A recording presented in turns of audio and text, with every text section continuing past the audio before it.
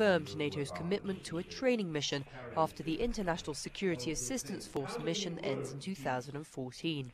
He announced in a joint press conference with President Hamid Karzai the name of the new mission would be Resolute Support and would see a number of NATO forces remain in the country to train, mentor and advise the Afghan security forces. That mission will be called Resolute Support because our support for Afghanistan remains steadfast to provide training, advice and assistance after 2014. He met new ISAF commander General Joseph Dunford for an operational update and spoke with a number of young Afghan civil society members from the organisation Afghanistan 1400 before flying to Helmand Province, the focus for the surge of US forces into Afghanistan during 2010. Although the exact number of NATO forces to remain in Afghanistan post-2014 is yet to be confirmed, training and mentoring is already ongoing throughout the country, such as here in Lashkar, the provincial capital of Helmand.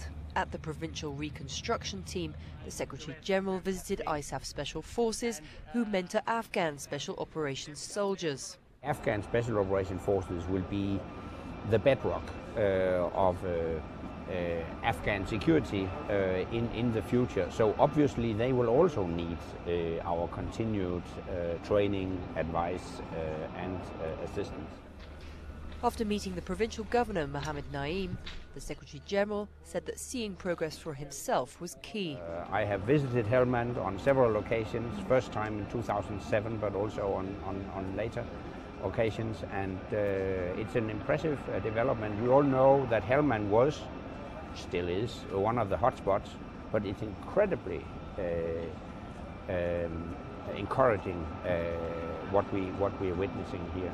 Helmand now sees Afghan forces take the lead in security for 3/4 of the province, a vast change to previous heavy fighting between insurgents and international forces, which now mainly take a mentoring role.